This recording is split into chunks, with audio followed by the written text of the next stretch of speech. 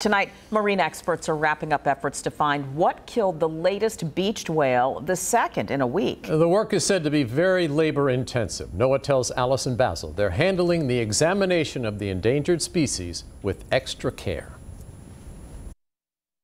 For most of the day, crews performed a necropsy on an endangered North Atlantic right whale after it washed ashore Sunday near Aries on the Bay in Virginia Beach. Just 3 miles down the shore, crews wrapped a similar investigation 6 days ago, burying a humpback whale by First Landing State Park.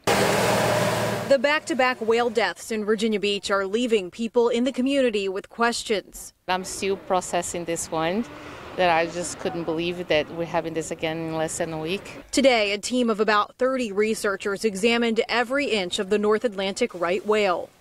See it up close. This is the 4th whale to die in Virginia this year, according to NOAA officials. It is fascinating, but it is heartbreaking to see them on the beach. NOAA Director of Protected Resources, Kim Damon Randall, says with only 350 North Atlantic right whales left in the world, this examination process is critical. They are very endangered, so this is a really unique opportunity to learn more about what's happening to them. So far, she says crews determine the whale is a 20-year-old, 43-foot male that likely died a few days before washing ashore. In general, these animals are not living long enough to die of natural causes. It's usually a human-induced cause like vessel strikes or entanglement. Officials say the lab results take time, but spectators like Amanda Burnside are eager to find out what happened. That's probably what made us more curious to come down here and take a look at it because, who knows what they're going to find. In Virginia Beach, Allison Basil, 13 News Now.